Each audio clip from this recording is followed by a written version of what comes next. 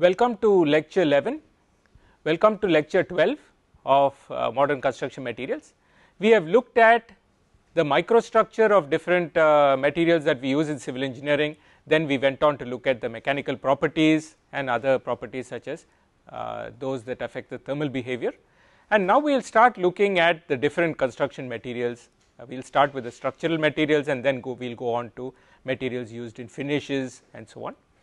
And to start with, here I have the skyline of Hong Kong, which gives an impressive exhibition of the modern construction materials that can be used. Hong Kong, as you know, has a small land area and very high population density, so they go vertical in their living and working space, and we have very impressive architecture and lot of advances in civil engineering materials that are applied there. I will continue to talk about some inspirational works. Some projects have pushed the limit of the civil engineering materials, have used them in the optimum way to facilitate comfort and cost effectiveness in our society.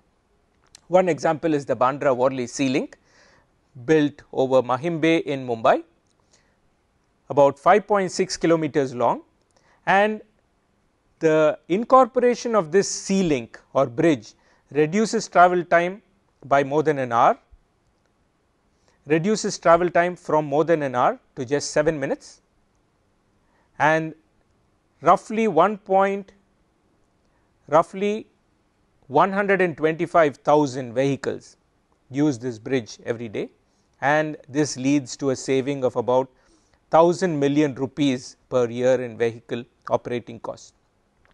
It is certainly a recent inspirational project as far as India is concerned. On the global scale, we all look up to the Burj Khalifa building, which has broken several records. It is over 820 meters in height, 160 stories tall, has consumed about 330,000 cubic meters of concrete, 39,000 tons of steel as reinforcement bars, 83,000 square meters of glass for the facades, and a lot of people involved, taking up about 22 million man hours for this construction. It is a building which has now become the emblem of Dubai. It has a 100-year design life. It gives a total built up area of about 600,000 square meters, 200,000 of which is residential space and over 30,000 as office space. We not only look up to buildings and bridges, but other structures as well. This is a very impressive trilogy of islands that have been constructed off the coast of Dubai.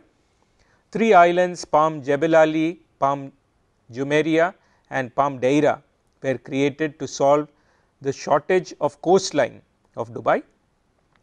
They have added 520 kilometers to the existing 60 kilometers of beaches in Dubai, and in the bottom picture you can see an image, a satellite image taken from Google, where you see the original coastline of Dubai and these islands, which are so big that you can see them even clearly in a satellite image. These are the islands that have been created, these are the artificial islands that have been created. They are really marvels of engineering. The first two consisted of about 100 million cubic meters of rock and sand, whereas the last one, Palm Deira, will comprise of 1 billion cubic meters of rock and sand, which will make this new island. The Channel Tunnel, or called the Channel, was a very impressive project and continues to be so. About 50 plus kilometers of undersea tunnel was constructed to link England and France. At the lowest point, it is about 75 meters deep. You see here, it is about 75 meters deep at this point, and connecting France across the English Channel to the United Kingdom. Just in the first 5 years of operation, the trains have carried about 30 million passengers and about 12 million tons of freight through the tunnel. I would also like to mention some examples of inspirational engineers who have used civil engineering to the advancement of our society and incorporated the proper use of materials as well as structural systems in their projects. M. Vishvesvaraya implemented a very complex system of irrigation in the Deccan region of India. He patented a system for raising storage in a reservoir without causing damage to the existing dam.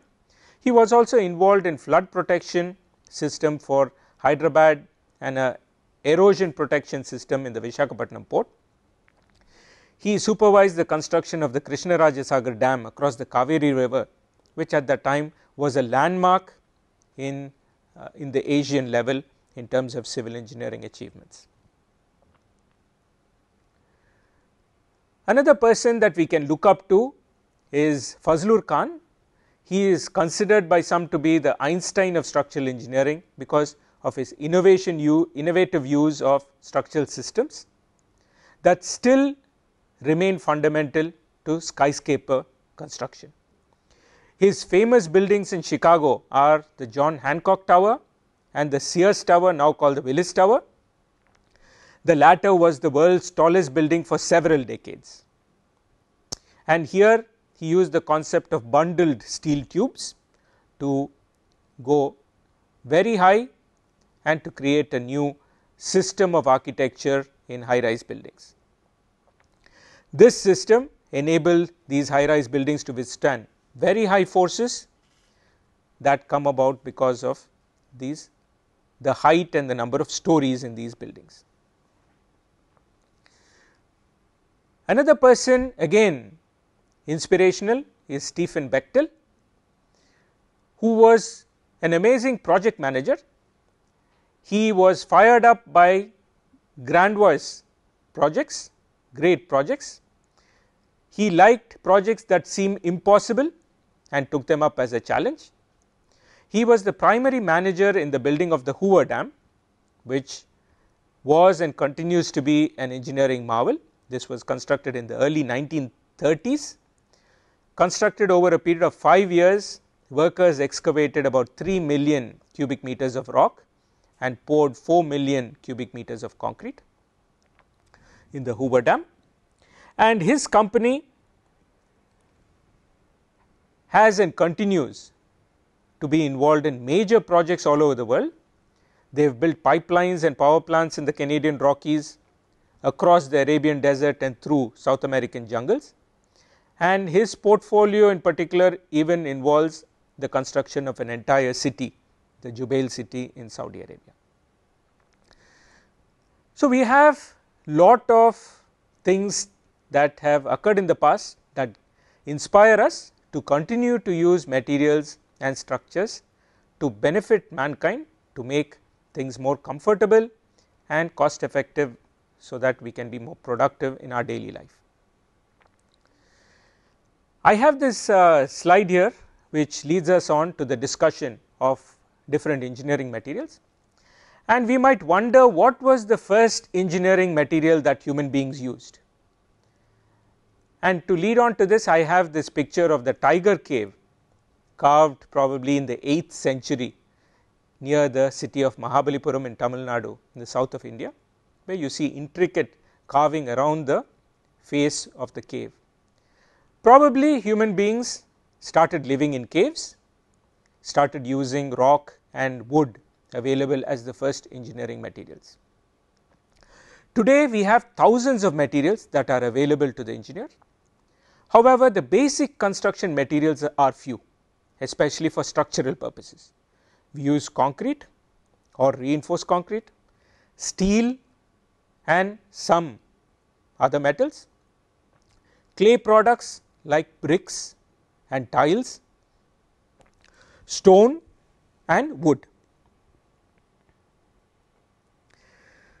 Now, let us look at the different classes of materials, keeping in mind that we use only a few of this, but in future we might see more of these materials coming into play, and we already see some niche applications of some materials.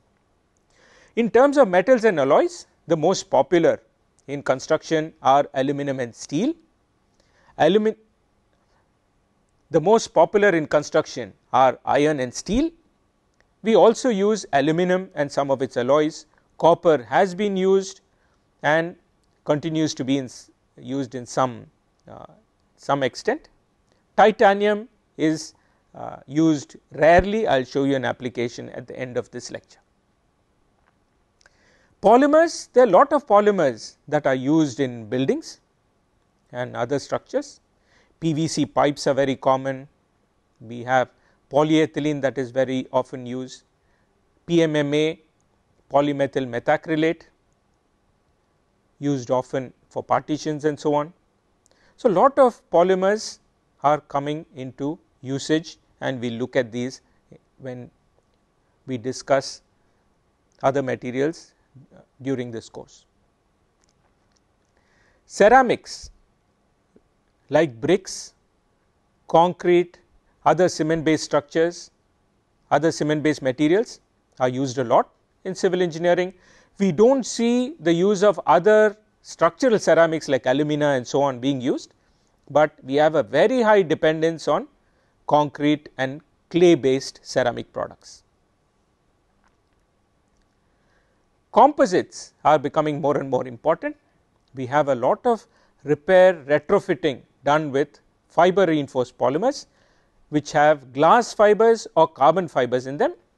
We also have the case of filled polymers, that is, the matrix is a polymer and the filler could be anything from pieces of wood to some other inert material. I had a question on what is a cermet.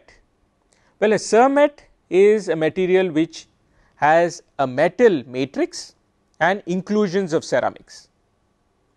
Generally the metal content is low, but we can have metal matrix composite with a higher metal content, and the inclusions or the aggregate phase could be ceramic. Some natural materials have been used for a long time, wood being probably the first to be used and it continues to do so, and other materials in a smaller scale have been used in the past and maybe continues to be used. So, let us look at some examples of structural materials. We start with bridges, and again possibly the first material that was used by human beings was wood to cross creeks and rivers and streams. This is a nice wooden bridge from Queen's College, Cambridge, originally built in 1749 with oak, repaired later and rebuilt in 1905 with teak. This is another bridge, a longer one in Lucerne, Switzerland, built originally in the 1300s, probably repaired and replaced often. It got burnt down in 1993 and was rebuilt. This is a covered wooden bridge which has the function of crossing this water body, but also giving protection while the people are crossing with a roof on top of the bridge. The fact that this was burnt down highlights the fact that timber is something that is prone to fires, prone to disasters in a fire, and it needs protection, and there is a certain risk involved if the structure is not properly protected. Bridges spanning large rivers and water bodies have been made with masonry. This is a stone arch bridge from Merida in Spain, built in the 1st century, and you find that whenever we have masonry bridges, they are in the shape of an arch, because masonry blocks like stone, brick and so on take compression very easily. We discussed this in the lecture of fracture mechanics, that some materials, brittle materials, are very good in compression, but not very good in tension. So, this arch structure gives rise to high compression and very little tension because of its shape. The vertical load is transferred to the abutments, the piers, through compression, and very little tension develops in the arch, and this makes it ideal for materials such as bricks and masonry to be used. At the back here we see a concrete arch bridge which is more modern. This is a beautiful looking bridge from Kuldiga, Latvia, originally completed in 1874, but destroyed in the First World War and rebuilt in 1926. This is of brick masonry, again with the arches. Arches have also been done with steel, spanning larger distances. This is the Luís I bridge of Porto in Portugal, completed in 1886 with 2 decks. There is traffic going along the top and at the bottom, covering 2 levels of streets in the city of Porto.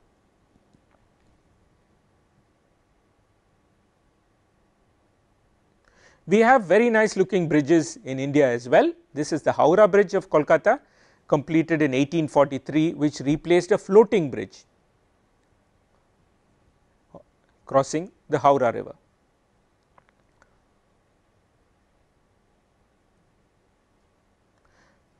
Bridges and other structures have become emblems of cities, and this is a very good example of that, the Golden Gate Bridge of San Francisco.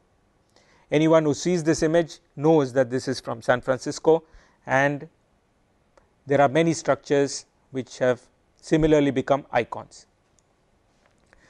So, this is a suspension bridge, and we have the impressive steel towers, 2 of these spanning a long distance, and this is a picture of the construction stage where you see the deck being moved and putting into place.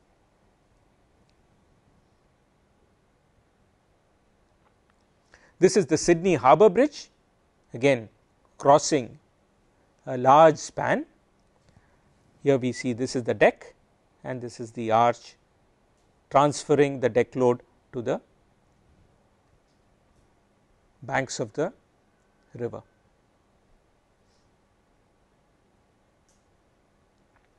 Concrete bridges can also be very elegant. This is the Jadukata Bridge in Meghalaya in the north of India, completed in 1997. This is the double cantilever bridge. You can see the picture during construction, the 2 cantilevers from either bank, and this is the completed structure. Very elegant structure, very slender and blends with the surroundings. And we see that there are a lot of challenges in building these structures in remote areas, and the type of material depends also on the geography, availability of local materials, and how we can construct. The Confederation Bridge, a very long bridge, several kilometers long, off the coast of Canada, completed in 1997. It is basically made of precast elements. Here you see a picture during construction where one of these double cantilever pieces are being placed on top of this pier, and this was one of the first structures made out of concrete which had a required design life of more than 100 years. So, the contractor had to show how the life could be guaranteed for more than 100 years. Similar conditions were placed on this bridge, the Great Belt Link Bridge connecting Denmark and Sweden, completed in similar time 1998, and this linked the major part of Europe to the Scandinavian countries. Until the construction of this bridge and the associated tunnels, crossing had to be done by ferry, and this gave the possibility of road transportation across the northern part of Europe. Again, these are massive concrete towers, and this is a suspension bridge. Another very impressive bridge is the Millau Viaduct in France, completed in 2004. Very high towers, more than 200 meters tall towers. that led to the construction of this bridge that has cut down the travel time tremendously in this valley, and an elegant structure was designed not to interfere with the visual beauty of that region. And you can see the scale of these towers. If you look closely here, you see a white dot just above the cursor, which is a car. So you see that the piers are really tall, however they are quite elegant and look quite slender. This is a cable stayed bridge. Bridges have been made with other materials also. This is an experimental bridge that was constructed with composites. The King's Stormwater Channel Bridge, a small bridge built in California to see how composites can be used in construction. Glass and carbon fiber reinforced polymers were used. Here you see the deck, which is a glass fiber reinforced polymer deck, very thin slender deck, and the deck is supported by girders which are made out of these pipes or shells of carbon fiber reinforced polymer filled with lightweight concrete to induce the stiffness in this girder. In terms of buildings that we use to live in and work in and other purposes, many materials again have been used. Probably the first other than stone would have been wood to construct these buildings. In some places wood is still used.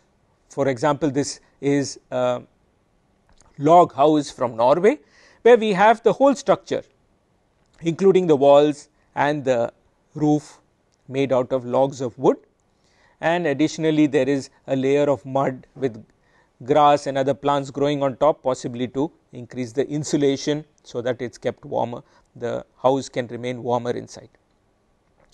Closer to home, we also have very good examples of timber construction. This is the Padmanabhapuram Palace on the border of Kerala and Tamil Nadu from the 17th century, still in very good shape with a lot of wood and tiles making up the structure. Brick masonry has been used a lot, we continues to do so. This is a picture from current buildings in the United States.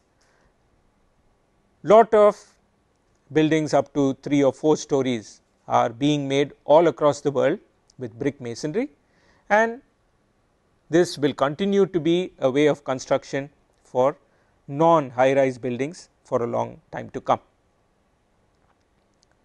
A good example of brick construction we can find in Chennai in the south of India, the Senate House, completed in 1869, recently renovated, and a very good example of the Indo-Saracenic style of construction with arches and visible bricks on the facade. Masonry with stone has also been popular. Lot of construction has been done, now less common, but again there is stone masonry construction in some areas like hilly regions of India and so on.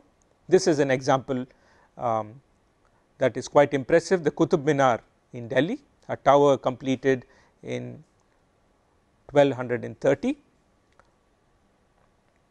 Larger structures also have very good examples. The Cologne Cathedral in Germany, built over a long period of time, probably additions were made, finally damaged during the Second World War and repaired, a massive structure like many others of its type, made completely of stone masonry. Combination of materials have been used in the past and are being used more commonly today. We look at these pictures of masonry with wood reinforcing the masonry walls so that there is stability. The white parts that you see here are masonry and the dark brown grid is wood to give stability to these walls. This is from Bourges, France, from the 15th century. There are also more recent examples of different combinations of materials. This is a recent picture from Vashista in Himachal Pradesh, where you see wood, stone being combined.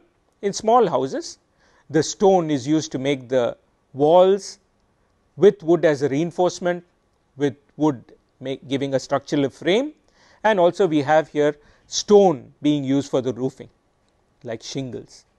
This is material like slate which can be used as roofing material.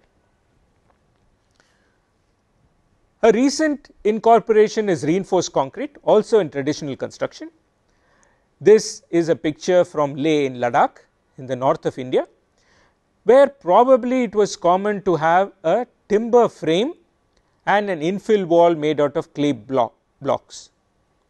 Now we have modern construction utilizing that same concept, but with reinforced concrete forming the structural system. These are reinforced concrete columns. You see the concrete facade and the reinforcement sticking out for the next floor. However, clay blocks, probably handmade, are still being used for the walls, and we have a decorative sunshade made out of wood inserted in the wall. So, here we see an evolution with different materials, more modern materials being used, but the traditional system of construction continuing. Concrete is not only used in small buildings, but very large buildings, and we looked at the Burj Khalifa in the beginning of this lecture. That is the tallest concrete building and the tallest building currently. Concrete has been used in skyscrapers, tall buildings for a long time. A landmark building at that time was the Marina City in Chicago in 1959, which had parking over several of these floors, followed by office and living space above. Several other towers and buildings have come up with concrete forming the skeleton of the structural system. Petronas towers, again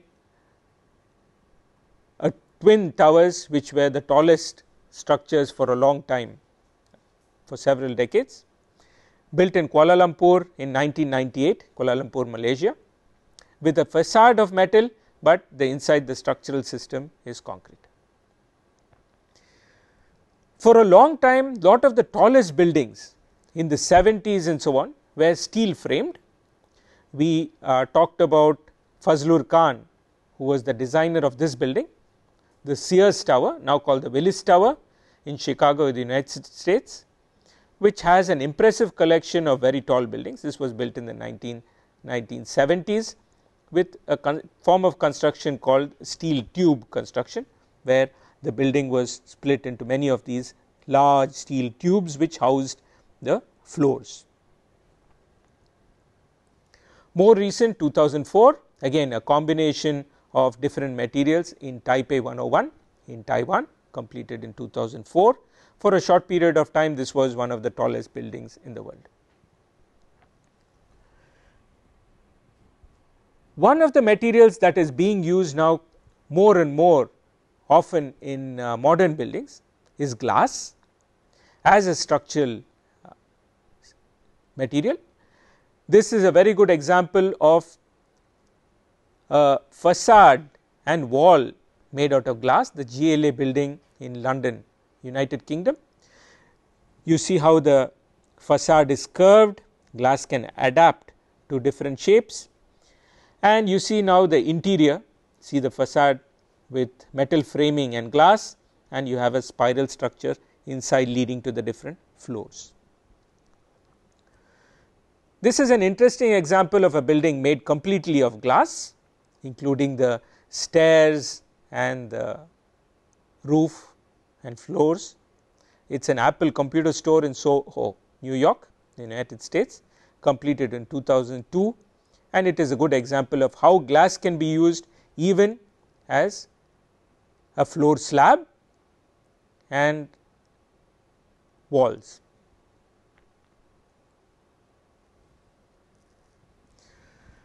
One of the last examples I will show you of impressive structures and innovative use of materials is this of the Guggenheim Museum in Bilbao, Spain, built in 1997.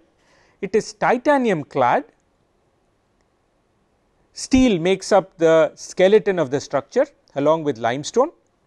The outside cladding was chosen by the architect Frank Gehry because of this impressive shape that he wanted, totally unconventional, and the sheen that it had, the change in color brought about by the reflection of the sun, going from a golden color that you see in the picture on the left to a silver shimmer that you see on the right. This glitter really is impressive, and this museum now has become an emblem of the city of Bilbao in Spain. And this is the interior. We have limestone and steel making up the structural system, and the cladding on the outside, as I said, was titanium. So what we see is there is a very wide choice of material. These choices are changing. There are incorporations, combinations of different materials that are used in civil engineering structures. So the choice of the material is influenced by many factors. First, the type of application. We saw some examples in this lecture. There is a restriction of the type of materials that we can use depending on the application that we want to use them in.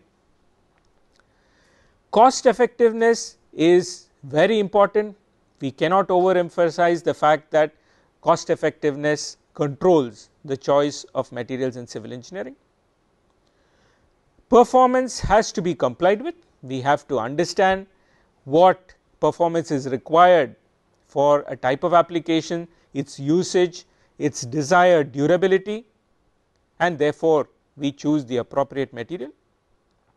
We looked at some ways of optimizing the choice of the material when we looked at the lecture on the part dealing with yield, and we did a no yield design.